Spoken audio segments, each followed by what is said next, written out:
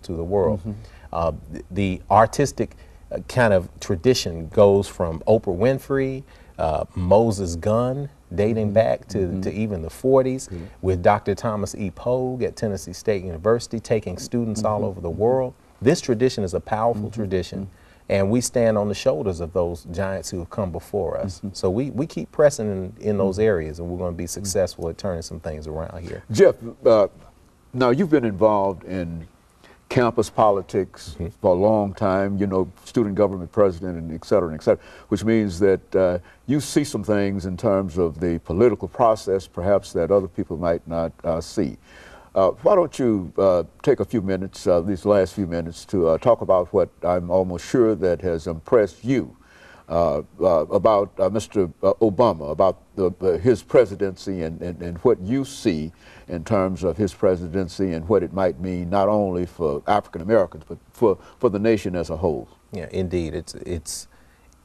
I'm honored to be alive in this era and to experience what I've experienced in terms of politics. After campus politics, a lot of people tried to get me into the political arena. And so, you ought to run for council or you ought to run for mayor. I said, no, that's not that. It takes a lot to do that on a larger arena.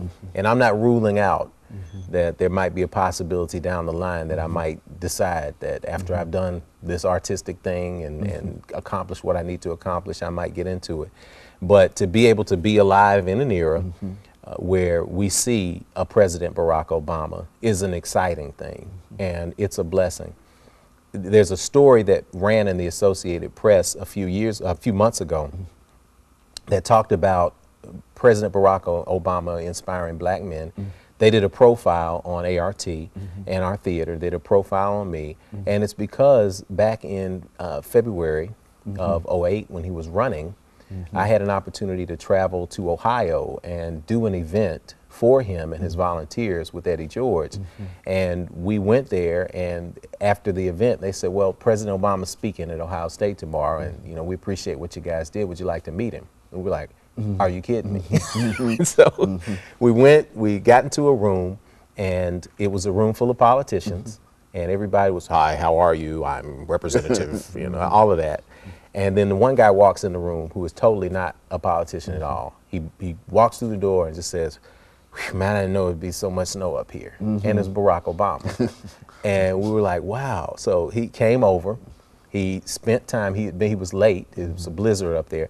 But he spent time with everybody in the room. I got an opportunity to talk to him for a couple of minutes, take a picture with him, just really get to know one-on-one for just a couple of minutes the energy and spirit of the gentleman. And it was a very, very enlightening experience. I told him what we were doing in Tennessee.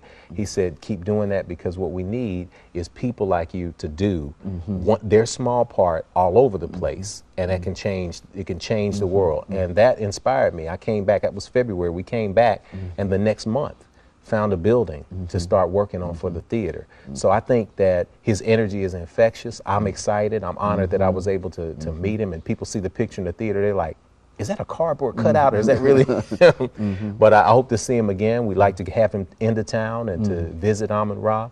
But I think it's inspiring because his model was a little bit helps out. Small people putting their energies together can cause change. And it's the African proverb, when spider webs unite, they can tie up the lion. So that's what we did with our program, getting people to buy into just a person being on the roof and helping them get down, helping people to come and to see their culture and to be proud of it, and then to help in greater humanity.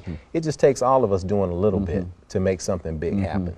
And it was very inspirational, and I think the same thing, and I've had an opportunity to talk to just many people since the time of his election, and the same thing, I always ask the same question, what's your story in reference to this? And everybody say the same thing, that it never would have had, they never thought it would happen, and they've been so inspired, and now they want to do some greater things. That's right. And I think that that's what you've demonstrated here, that you've done a lot of good things, Jeff, but as they say in television and radio and theater, the best is what? Yet to come. Yet to and come, we certainly indeed. appreciate you. We've got about half a minute, but have you got any kind of statement that you'd like to make over the last 10 or 15 seconds before we call it a day? Well, Doc, I'll just say that I'm honored to sit here because you've been a giant and very much a model for all of us. And I appreciate you for what you're doing.